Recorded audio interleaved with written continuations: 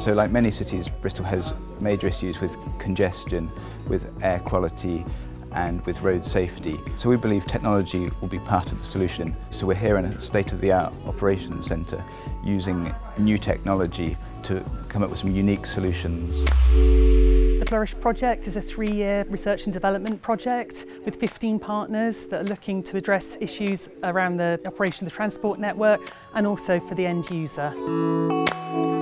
FLOURISH explores future transportation. Traffic is a notoriously difficult problem to be solved just by vehicles themselves.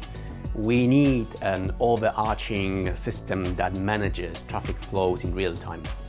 FLOURISH develops new cyber-physical infrastructure.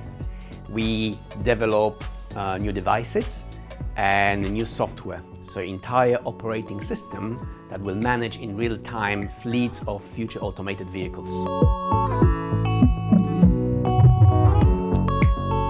Currently, the technology relies on sending data to the cloud, which takes too long.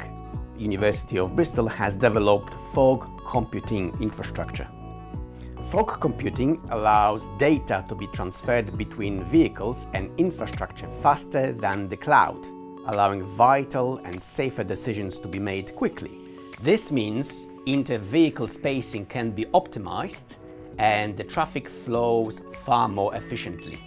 This system is scalable across the city, so the benefits can be widespread, leading to better network usage.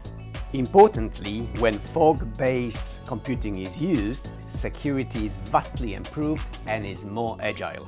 Practically, this technology could mean vehicles will be able to travel seamlessly without having to brake or wait. Vehicles can share the driving intentions for many steps ahead, allowing each car to be more confident in planning its own driving maneuvers.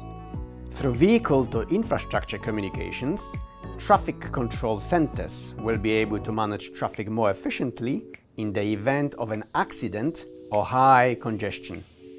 The safety benefits will not be limited to vehicles, but will extend to other road users such as pedestrians and cyclists. For example, through the use of roadside sensing technology, vehicles will be able to see round blind corners and receive alerts when someone is approaching. FLOURISH is running 3 rounds of car trials to ensure that this technology is both possible, safe and reliable. There's a view that connected autonomous vehicles can negotiate between themselves without an external influence, but to me that would be a huge opportunity lost because of the benefits that could be had in terms of optimising how the network is used in the event of incidents and high levels of congestion. So we're confident that by harnessing these technologies we'll be able to improve on the challenges that we have in Bristol. This technology is the future.